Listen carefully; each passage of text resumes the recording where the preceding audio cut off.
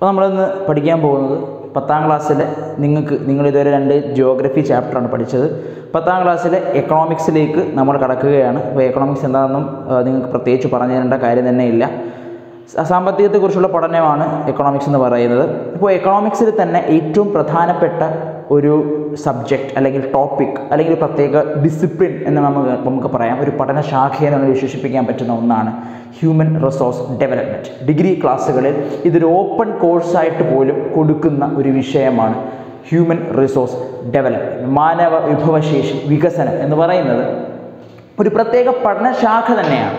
നമ്മൾ ഡിഗ്രിയിലൊക്കെ പഠിച്ചു കഴിഞ്ഞാൽ ഒരു പ്രത്യേക ഡിസിപ്ലിൻ. അപ്പോൾ ഇത് വളരെ ഇമ്പോർട്ടൻ്റ് ആയിട്ടുള്ള ടോപ്പിക്കാണ്. ആരും സ്കിപ്പ് ചെയ്യാതെ കൃത്യമായി പഠിച്ചു പോവുക. അപ്പോൾ എക്കണോമിക്സിൽ നമ്മൾ ആദ്യത്തെ ചാപ്റ്ററിലേക്ക് കിടക്കുകയാണ്. ഹ്യൂമൻ റിസോഴ്സ് ഡെവലപ്മെൻറ്റിൻ്റെ പേജ് നമ്പർ 37 നിങ്ങൾക്ക് ഈ ചാപ്റ്റർ തുടങ്ങുന്നത്. ഓക്കെ, നിങ്ങൾക്ക് അവിടെ തുടങ്ങുമ്പം ഒരു പിക്ചറാണ് കൊടുത്തിരിക്കുന്നത്. Observe the pictures, who all can be seen and what jobs are there engaged in.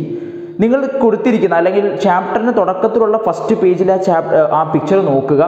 അതിൽ ആൾക്കാർ എന്തെല്ലാം ജോലി, ആരൊക്കെയാണ് അതിലുള്ളത്, അവരെന്തെല്ലാം ജോലികളിലാണ് ഏർപ്പെട്ടിരിക്കുന്നത് എന്ന് നിങ്ങളോട് ചോദിക്കുകയാണ് അവർ. Okay, text book. Which are the goods and services made available as A result of these efforts. ആ പിക്ചറിൽ കാണുന്നവർ എടുക്കുന്ന എഫേർട്ട്, അവർ ആ എടുക്കുന്ന കഷ്ടപ്പാട് കൊണ്ട് എന്തെല്ലാം സാധനങ്ങളും സേവനങ്ങളുമാണ് നിങ്ങൾക്ക് ലഭിക്കുന്നത്. ഇങ്ങനൊരു 3 ചോദ്യമാണ് നിങ്ങളോട് ചോദിക്കുന്നത്. ഒന്ന്, അവിടെ ഒരു ടീച്ചറാണ്. അവരെന്താണ് ചെയ്യുന്നത്? പഠിപ്പിക്കുകയാണ്. രണ്ടാമത്തെ ട്രാഫിക് പോലീസ് ഉദ്യോഗസ്ഥൻ. അദ്ദേഹം എന്താണ്? ട്രാഫിക് നിയമങ്ങൾ പാലിക്കപ്പെടുന്നുണ്ടോ എന്നുള്ളത് ശ്രദ്ധിച്ച് അവിടെ ട്രാഫിക് അല്ലെങ്കിൽ അവിടെ റോഡ് ട്രാൻസ്പോർട്ട് സുഗമമാക്കുകയാണ്. മൂന്നാമതാരാണ്? അത് നമുക്ക് ഒരു ഡോക്ടർ അല്ലെങ്കിൽ ഒരു ഡോക്ടറായിട്ട് നമുക്ക് അല്ലെങ്കിൽ ഒരു കെമിസ്ട്രിയായിട്ട് നമുക്ക് അദ്ദേഹത്തെ കാണാം. അദ്ദേഹം എന്താണ്? അതിനകത്ത് പക്ഷേ കറക്റ്റ് കാണിക്കുന്നത് ലാബ് ടെക്നീഷ്യനാണ്. അദ്ദേഹം എന്താണ് ചെയ്യുന്നത്? സാമ്പിൾസ് പരിശോധിക്കുന്നു. പിന്നുള്ളത് എന്താണ്? ഒരു ഡോക്ടർ. നാലാമത്തെ സൈഡിൽ ഡോക്ടറാണുള്ളത്. അവരെന്താണ് ചെയ്യുന്നത്? മനുഷ്യരുടെ രോഗങ്ങൾ ചികിത്സിച്ച് സുഖപ്പെടുത്തുന്നു.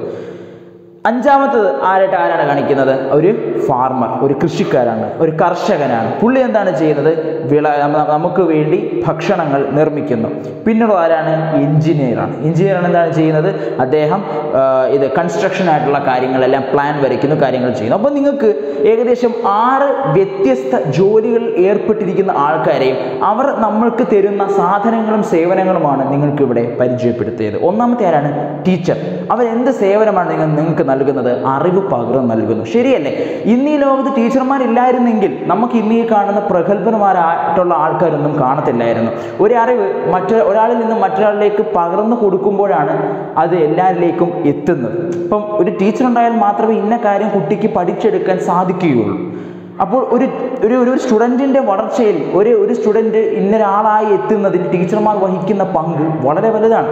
തമ്പ് ഇംപ്രഷനിൽ നിന്നും നിങ്ങൾക്ക് നിങ്ങളുടെ ഒപ്പ് സ്വന്തമായി നിങ്ങളുടെ പേരെഴുതി ഇടാൻ കഴിയുമെങ്കിൽ ആ ടീച്ചർ എന്തുമാത്രം എഫേർട്ട് എടുക്കുന്നുണ്ട് എന്ന് നമുക്ക് മനസ്സിലാക്കാൻ കഴിയും.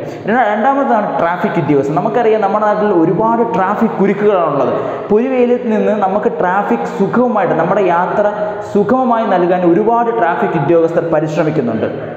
പിന്നെ ലാബ് ടെക്നീഷ്യൻസ്, ഡോക്ടേഴ്സ്. നിങ്ങൾക്ക് പറയേണ്ട, നിങ്ങൾക്ക് തന്നെ അറിയാമായിരിക്കും, നിങ്ങൾക്ക് പനി വന്നാൽ നിങ്ങൾ പോകുന്ന ഡോക്ടറെ അടുത്ത് കാണാനാണ്. നമുക്കറിയാത്ത അല്ലെങ്കിൽ നമുക്ക് പരിചയമില്ലാത്ത ഒരുപാട് മരുന്നുകൾ തന്ന് പുള്ളി നമ്മളെ സുഖപ്പെടുത്തുന്നു. പിന്നെ കർഷകൻ. ഈ ലോകം നിൽക്കുന്നെങ്കിൽ അത് കർഷകരുടെ അധ്വാനം കൊണ്ട് മാത്രമാണ് മനുഷ്യ ജീവിതം മുന്നോട്ട് പോകുന്നത്. നമ്മൾ കടയിൽ പോയി വളരെ എളുപ്പത്തിൽ വാങ്ങിച്ചു കൊണ്ടുവരുന്ന ഭക്ഷണ സാധനങ്ങൾ നമ്മൾക്ക് എത്രയോ കഷ്ടപ്പെട്ട് അതിൻ്റെ വിളവെടുപ്പൊക്കെ നടത്തി കടം പോലും വാങ്ങി അത് നിർമ്മിച്ച് നമ്മൾക്ക് തരുന്നത് നമ്മുടെ കർഷകരാണ്. അതുകൊണ്ട് ആ ഭക്ഷണ സാധനം നമുക്ക് നൽകുന്നത് കർഷകർ വഴിയാണ്. പിന്നുള്ളത് എഞ്ചിനീയർ. അവരാണ് നമ്മുടെ നാടിനെ വികസനത്തിലേക്ക് കൺസ്ട്രക്ഷൻ വഴി റോഡായാലും ബിൽഡിങ്സ് ആയാലും ഇൻഫ്രാസ്ട്രക്ചേഴ്സ് ആയാലും ഇതിൻ്റെ എല്ലാം നിർമ്മാണത്തിന് സഹായിക്കുന്നത് എഞ്ചിനീയേഴ്സാണ്. അപ്പോൾ നിങ്ങൾ നോക്കുക, ഈ 6 കാര്യങ്ങൾ മനുഷ്യൻ ഇല്ലാതെ മുന്നോട്ട് പോവുകയില്ല. ഇപ്പോൾ പഠനം എന്ന സർവീസ് ആയാലും ഈ പറയുന്ന ഡോക്ടർ എന്ന സർവീസ് ആയാലും എഞ്ചിനീയർ എന്ന സർവീസ് ആയാലും ഇതെല്ലാം നമ്മളിലേക്ക് എത്തിക്കുന്നതാരാണ്? മനുഷ്യനാണ്. സോ ഇവിടുത്തെ മെയിൻ ആളാരാണ്? ഹ്യൂമനാണ് ഇതെല്ലാം. ആ ഹ്യൂമൻ റിസോഴ്സാണ് ഇതെല്ലാം മുന്നോട്ട് കൊണ്ടുപോകുന്നത്. ഈ ഡോക്ടർ എന്ന് പറഞ്ഞാലും കർഷകൻ എന്ന് പറഞ്ഞാലും എഞ്ചിനീയർ എന്ന് പറഞ്ഞാലും ഇതെല്ലാം ആരാണ്? മനുഷ്യരാണ്. ഇവരല്ലേ നമുക്ക് ഇതെല്ലാം നൽകുന്നത്. കർഷകർ കഷ്ടപ്പെട്ട് പണിയെടുക്കുന്നു, ഡോക്ടേഴ്സ് ആയാലും കഷ്ടപ്പെട്ട് ജോലി ചെയ്യുന്നു, ട്രാഫിക് പോലീസ് കഷ്ടപ്പെട്ട് ജോലി ചെയ്യുന്നു. ഇവരെല്ലാം ഈ ചെയ്യുന്ന ജോലി അവരവരുടെ ആ പറയുന്ന ആ സ്കില്ല്, അവരുടെ കഷ്ടപ്പാടുകൾ, അവരുടെ ആരോഗ്യമെല്ലാം എന്താണ് ചെലവാക്കുകയാണ് രാജ്യ പുരോഗതിക്ക് വേണ്ടി, രാജ്യത്തിലെ ജനങ്ങൾക്ക് വേണ്ടി. അപ്പോൾ ഇതെല്ലാം എന്താണ്?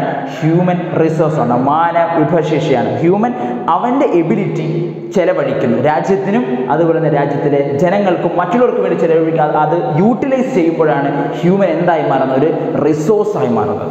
എന്താണ് റിസോഴ്സ്? നമുക്കൊരു സാധനം കിട്ടുകയാണെങ്കിലാണ് നമ്മളതിന് റിസോഴ്സ് എന്ന് പറയുന്നത്, ശരിയല്ലേ? നമുക്ക് പഠിക്കാൻ പറ്റുന്ന റിസോഴ്സ് നമ്മൾ എന്താണ് പഠന റിസോഴ്സായിട്ട് കണക്കാക്കുന്നത്? ഒരു ബുക്ക് നമ്മളത് പഠിക്കാൻ നമ്മളെ സഹായിക്കുമെങ്കിൽ നമ്മളത് പറയും അതൊരു റിസോഴ്സാണ്. ഒരു കിണർ, നമുക്കതിൽ നിന്ന് വെള്ളം ലഭിക്കുന്നു, അപ്പോൾ നമ്മൾ എന്ത് പറയും? അതൊരു റിസോഴ്സാണ്. ഒരു പുഴ, നമുക്കതിൽ നിന്ന് വെള്ളം ലഭിക്കുന്നു, നമ്മളെന്ത് പറയും അതൊരു റിസോഴ്സാണ്. ആ പുഴയിൽ വെള്ളം ഇല്ലെങ്കിൽ നമ്മൾ റിസോഴ്സ് എന്ന് പറയത്തില്ല, നമുക്കൊന്നും ലഭിക്കുന്നില്ലെങ്കിൽ.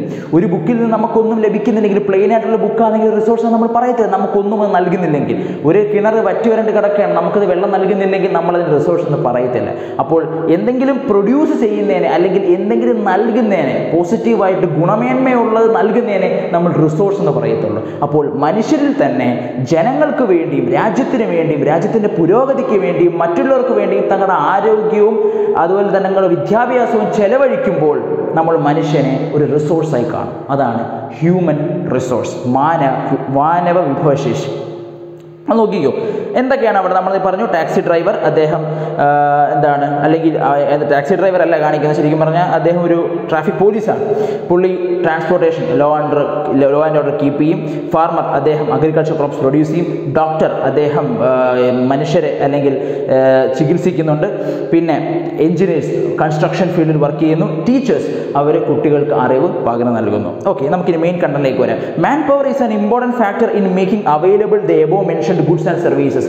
മനുഷ്യന്റെ ശക്തി, മാനവ ശക്തി എന്ന് പറയുന്നത് മേൽപ്പറഞ്ഞ സാധനങ്ങളും സേവനങ്ങളും ഉൽപ്പാദിപ്പിക്കുന്നതിൽ മനുഷ്യാധ്വാനം പ്രധാന ഘടകമാണല്ലോ. ശരിയാണ്, ഈ പറയുന്ന എല്ലാ സാധനങ്ങളും സേവനങ്ങളും നമ്മളിലേക്ക് എത്തണമെങ്കിൽ ആര് തന്നെ ശ്രമിക്കണം? മനുഷ്യൻ തന്നെ അധ്വാനിക്കണം. Therefore, human resource is necessary for the progress of any country. ഏതൊരു രാജ്യത്തിൻ്റെ പുരോഗതിക്ക് എന്ത് വേണം?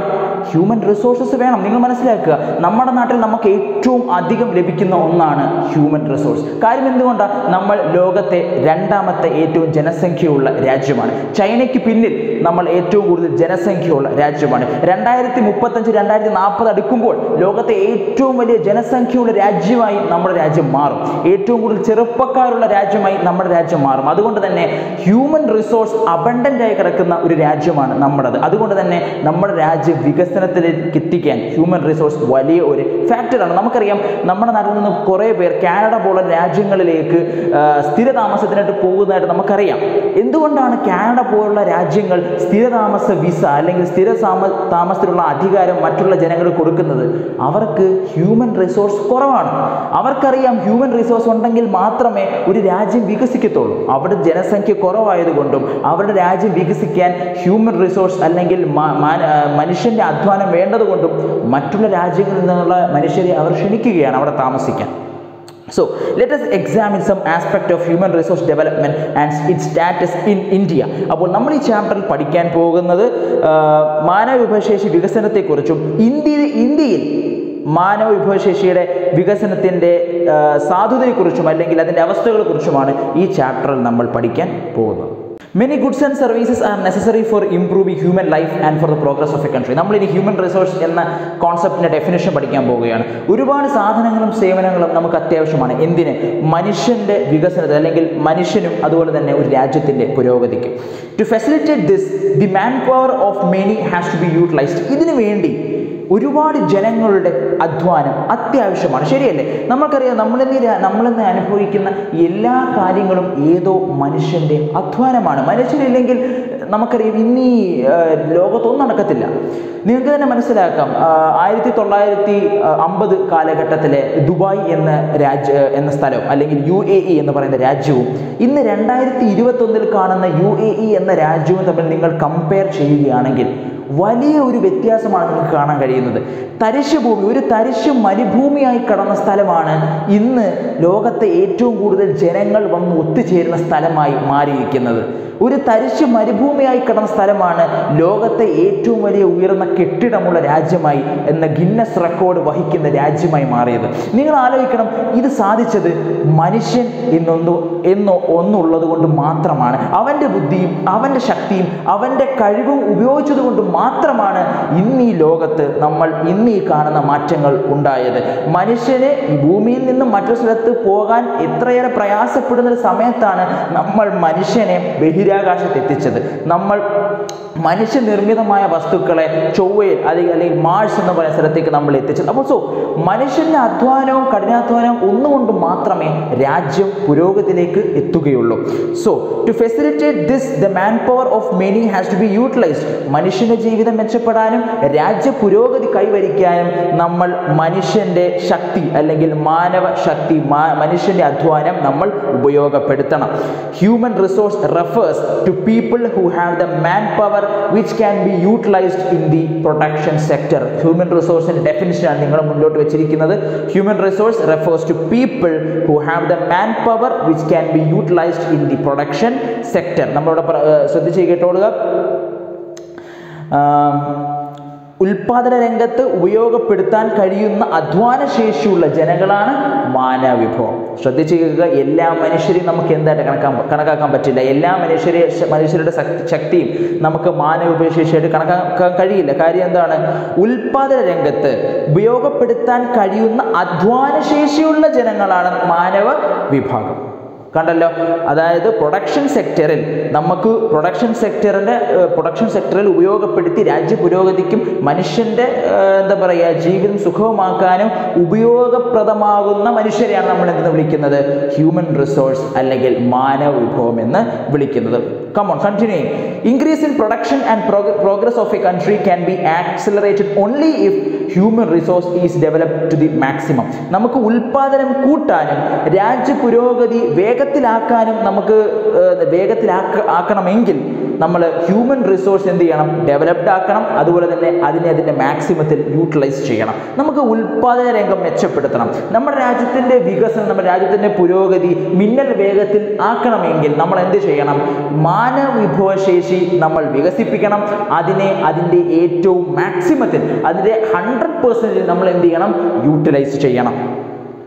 How can human resource be developed? എങ്ങനെ മാനവ വിഭവം നമുക്ക് മെച്ചപ്പെടുത്തിയെടുക്കാം, വികസനമാക്കിയെടുക്കാം? Human resource development man's physical and mental abilities through education, health care and training. ഒന്ന്, നമ്മൾ പഠിച്ചു എന്താണ് മാനവ വിഭവം അല്ലെങ്കിൽ ഹ്യൂമൻ റിസോഴ്സ് നമ്മൾ പഠിച്ചു. ഇനി അത് നമ്മൾ പഠിച്ചു. ഒരു രാജ്യം വികസിക്കണമെങ്കിൽ അല്ലെങ്കിൽ ഒരു മനുഷ്യ ജീവിതം സുഖമാക്കണമെങ്കിൽ ഒരു രാജ്യത്തിൻ്റെ ഉൽപാദന രംഗം മെച്ചപ്പെടണമെങ്കിൽ നമ്മൾ പറഞ്ഞു മാനവ വിഭവം അല്ലെങ്കിൽ ഹ്യൂമൻ റിസോഴ്സ് മെച്ചപ്പെടണം. ആ ഹ്യൂമൻ റിസോഴ്സിനെ ഡെവലപ്പ് ചെയ്യണം. ആ ഉപയോഗപ്പെടുത്താൻ പറ്റിയ മനുഷ്യൻ്റെ ശക്തി നമ്മൾ എന്ത് ചെയ്യണം? നമ്മൾ വികസിപ്പിച്ചെടുക്കണം. അതിൻ്റെ മാക്സിമത്തിൽ ഉപയോഗപ്പെടുത്തണം. രണ്ടാമത്തെ ചോദ്യം, എങ്ങനെ ഇതിനെ വികസനപ്പെടുത്തും?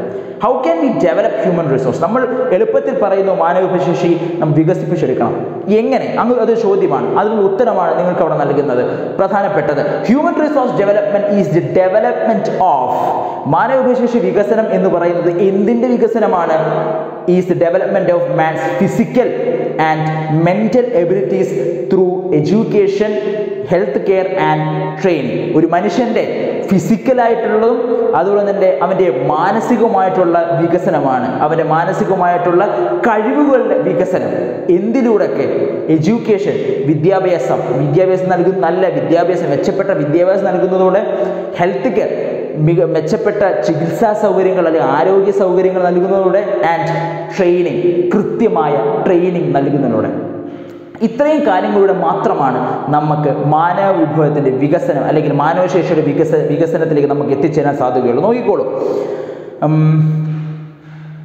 എങ്ങനെയാണ് മാനവ വിഭവശേഷി വികസിപ്പിക്കുക? വിദ്യാഭ്യാസം, ആരോഗ്യ പരിപാലനം, പരിശീലനം, നൈപുണ്യ വികസനം എന്നിവയിലൂടെ മനുഷ്യന്റെ കായികവും മാനസികവുമായ കഴിവുകൾ വികസിപ്പിക്കുന്നതിനെ മാനവ വിഭവശേഷി വികസനം എന്ന് പറയുന്നു. കണ്ടോ, നമ്മൾ മെച്ചപ്പെട്ട ജനങ്ങൾക്ക് എന്ത് ചെയ്യണം? അവരുടെ കഴിവുകൾ മെച്ചപ്പെട്ടതാക്കണമെങ്കിൽ അവരുടെ ശക്തി അല്ലെങ്കിൽ അവരുടെ അധ്വാനത്തിന് ശേഷി രാജ്യത്തിന് ഉപയോഗപ്പെടുത്തണമെങ്കിൽ, മനുഷ്യന് ഉപയോഗപ്പെടുത്തണമെങ്കിൽ അവരെ ഏതെല്ലാം രീതിയിൽ നമ്മൾ വികസിപ്പിക്കണം?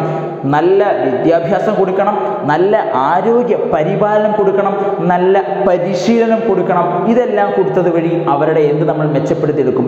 ഇതിലെല്ലാം ഈ 3 നൽകിയ വഴി മനുഷ്യന്റെ കഴിവുകൾ വികസിപ്പിച്ച് അവരെ നമ്മൾ രാജ്യത്തിന്റെ പുരോഗതിക്ക് വേണ്ടിയും രാജ്യത്തിന്റെ ഉൽപാദന രംഗം മെച്ചപ്പെടുത്തുന്നതിന് വേണ്ടിയും മറ്റുള്ള മനുഷ്യർക്ക് നല്ല സേവനം കൊടുക്കുന്നതിന് വേണ്ടിയും അവരെ നമുക്ക് എന്ത് ചെയ്യാൻ പറ്റും? വികസിപ്പിച്ചെടുക്കുവാൻ സാധിക്കും. There are different levels of human resource development. Human resource development ഒരുപാട് തലങ്ങളുണ്ട്, ഒരുപാട് ലെവൽസ് ഉണ്ട്. മാനവ വിഭവശേഷി വികസനത്തിന് ഒരുപാട് തലങ്ങളുണ്ട്. ഏതൊക്കെയാണത്? Individuals take effort to develop their own skill. ഒന്നാമത്തത്, മനുഷ്യൻ ഓരോ വ്യക്തിയും തൻ്റെതായ കഴിവുകളെ സ്വയം വികസിപ്പിച്ചെടുക്കുക. രണ്ടാമത്തത്, family creates an environment for the development of the potential of individuals. നമ്മൾ ഒന്നാമത് പഠിച്ചത് എന്താണ്? ഒരു വ്യക്തി സ്വയം തൻ്റെ കഴിവുകളെ തിരിച്ചറിഞ്ഞ് അതിൻ്റെ വികസനത്തിനായിട്ടുള്ള കാര്യങ്ങൾ ചെയ്യുക. സ്വയം നമുക്കറിയാം നമുക്ക് ഇന്നതൊക്കെ സാധിക്കും, നമുക്ക് ഇന്നതൊക്കെ സാധിച്ചെടുക്കാൻ പറ്റും, അല്ലെങ്കിൽ ഇന്നതൊക്കെ എന്നെ കൊണ്ട് പറ്റും, അല്ലെങ്കിൽ എനിക്ക് ഇന്നത് നേടണം എന്നുള്ളൊരു ചിന്ത മനുഷ്യന് തന്നിനുള്ള കഴിവുകൾ പുറത്തു കൊണ്ടുവരാൻ സാധിക്കും. അത് വികസനത്തിലൂടെ നമുക്ക് എന്ത് ചെയ്യാൻ പറ്റും? ഒരു മനുഷ്യനെ വികസിപ്പിച്ചെടുക്കാൻ സാധിക്കും. രണ്ടാമത്തത്, family creates an environment for the development of the potential of individuals. ഇനി നമ്മുടെ വീടുകളിൽ നമ്മുടെ കുടുംബം ഒരു വ്യക്തിയുടെ കഴിവുകൾ തിരിച്ചറിയാനും അത് മെച്ചപ്പെടുത്തിയെടുക്കാൻ, അത് വികസനത്തിൽ എത്തിക്കാൻ വേണ്ടി സഹായിക്കാം.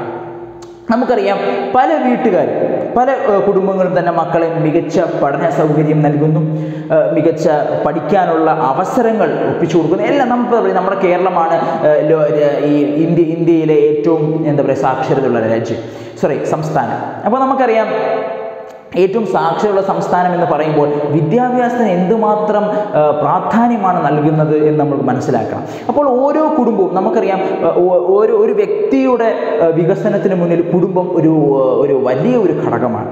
ആ കുടുംബം തങ്ങളുടെ വീട്ടിലുള്ള വ്യക്തികളുടെ കഴിവുകൾ തിരിച്ചറിയണം, അത് മെച്ചപ്പെടുത്താനുള്ള സഹായങ്ങൾ അവർക്ക് നൽകണം. അങ്ങനെ വഴി ഒരു മനുഷ്യനെ നമുക്ക് മെച്ചപ്പെടുത്താൻ കഴിയും. ഒരു വീട്ടിലെ ഒരാൾക്ക് പാട്ടുപാടാൻ കഴിവുണ്ടെങ്കിൽ അയാളെ പാട്ട് പഠിപ്പിക്കാനുള്ള അവസരം ആ കുടുംബം നൽകുന്നു.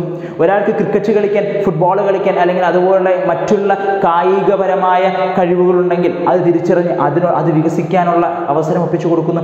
നല്ല പഠിക്കാനുള്ള കഴിവുണ്ടെങ്കിൽ പഠിക്കാനുള്ള സൗകര്യങ്ങൾ ഒപ്പിച്ചു കൊടുക്കുന്നു. അപ്പോൾ ഒരു കുടുംബം തൻ്റെ കുടുംബത്തിലുള്ള വ്യക്തികളുടെ ശക്തി തിരിച്ചറിഞ്ഞ്, കഴിവുകൾ തിരിച്ചറിഞ്ഞ് അത് വികസിക്കാനുള്ള മാർഗങ്ങൾ ഒപ്പിച്ചു കൊടുക്കുക. അങ്ങനെ അത് രണ്ടാമത്തത്. ഇനി മൂന്നാമത്തെ എന്താണ്? Various institutions and agencies provide facilities for education and training. നമുക്കറിയാം ഒരുപാട് സ്ഥാപനങ്ങൾ, ഒരുപാട് ഏജൻസികൾ മനുഷ്യൻ്റെ കഴിവുകൾ മെച്ചപ്പെടുത്താനുള്ള വിദ്യാഭ്യാസവും പരിശീലനവും നൽകുന്നു. അത് മൂന്നാമത്തെ തലം. നാലാമത്തെ എന്താണ്? Nation provides the necessary facilities for it's people to develop there skills. ഇനി രാജ്യം തങ്ങളുടെ ജനങ്ങളുടെ കഴിവുകൾ മെച്ചപ്പെടുത്താൻ അല്ലെങ്കിൽ അവരുടെ പൊട്ടൻഷ്യൽ മെച്ചപ്പെടുത്താൻ വേണ്ടി ഒരുപാട് ഫെസിലിറ്റീസ് ഒരുക്കി കൊടുക്കുന്നു. അപ്പോൾ 4 തലത്തിലാണ് മാനവ വിഭവശേഷിയുടെ വികസനം നടക്കുന്നത്, അല്ലെങ്കിൽ ഹ്യൂമൻ റിസോഴ്സിൻ്റെ ഡെവലപ്മെൻറ്റ് നടക്കുന്നത് 4 തലങ്ങളിലാണ്. ഒന്ന്, ഒരു മനുഷ്യൻ, ഒരു വ്യക്തി സ്വയം തൻ്റെ കഴിവുകൾ തിരിച്ചറിഞ്ഞ് അത് വികസിപ്പിക്കാനുള്ള മാർഗങ്ങൾ തേടുന്നു. 2, ഒരു കുടുംബം തങ്ങളുടെ കുടുംബത്തിലുള്ള വ്യക്തികളുടെ അവരുടെ കഴിവുകൾ തിരിച്ചറിഞ്ഞ് അത് വികസിപ്പിക്കാനുള്ള അവസരങ്ങൾ ഒരുക്കി കൊടുക്കുന്നു. 3, നമ്മുടെ നാട്ടിൽ ഒരുപാട് സ്ഥാപനങ്ങളും ഏജൻസികളും സ്ഥാപനങ്ങളും മറ്റ് അനുബന്ധപ്പെട്ട സ്ഥാപനങ്ങളെല്ലാം മനുഷ്യരുടെ കഴിവുകൾ തിരിച്ചറിഞ്ഞ് അത് മെച്ചപ്പെടുത്താനുള്ള വിദ്യാഭ്യാസവും പരിശീലനവും നൽകുന്നു. 4, ഒരു രാജ്യം തന്നെ തങ്ങളുടെ ജനങ്ങളുടെ കഴിവുകൾ തിരിച്ചറിയാനും അത് മെച്ചപ്പെടുത്താനുമുള്ള അവസരങ്ങൾ ഒരുക്കി കൊടുക്കുന്നു. അപ്പോൾ ഇത്രയുമാണ് ഹ്യൂമൻ റിസോഴ്സും എങ്ങനെ ഹ്യൂമൻ റിസോഴ്സ് ഡെവലപ്പ് ചെയ്യാം. 3, ഹ്യൂമൻ റിസോഴ്സ് ഡെവലപ്മെൻറ്റിൻ്റെ വിവിധ തലങ്ങൾ.